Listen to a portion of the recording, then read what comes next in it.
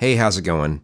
I'm looking forward to tomorrow going to the barber. I have an appointment, and they're going to reshave the sides, and I'm going to have them, I'm going to have her trim this up in some way that I want to keep the length as much as I can, but have it actually be some decent shape and look a little more tamed and not look so much like a dust brush hanging off my chin, right? Anyway, have you ever experienced, are you experienced? Think of Jimi Hendrix. When you're having a nightmare of some sort, or you're having a dream and then something evil occurs in front of you in the dream,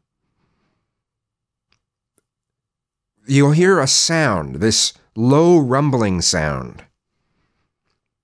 It's like the sound of terror. It's the only way I know how to put it. It's similar to the sound, sometimes like when you're yawning. I mean, have you ever had this rumbling sound when you're yawning? Right? Maybe it's an inner ear kind of sound. I don't know.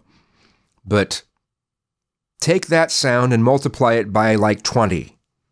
And that's what I hear when there's something terrifying in a dream. Oh, it's the sound of pure evil, right? And sometimes if I'm really, really tired, but the dream wakes me up because of that, I'll be at risk of... Okay, sometimes what happens to me, and this doesn't happen to that many people, but sometimes that chemical that goes off in your body that keeps you from sleepwalking, it sort of paralyzes you so you don't sleepwalk. Sometimes, if I'm really tired, that will go off while I'm still awake. So I'm suddenly paralyzed. And if that chemical can go off, and I've just had a nightmare, I can wake up, but then suddenly I'll be paralyzed, and then that same evil sound, the sound of pure evil, the sound of terror, will happen, and it will take over all sound. Just wondering if that's ever happened to any of you. I try looking it up, and all I can find are, articles talking about people just generally at night, not when they're sleeping, but at night, hearing a low rumbling sound.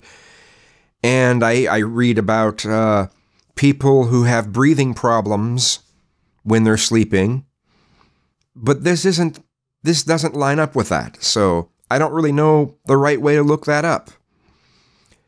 Have you ever experienced that?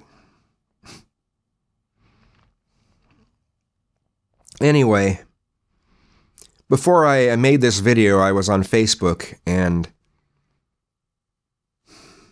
man, there are some gay men that just, they want to act like little bitchy queens and somehow want to be respected for it.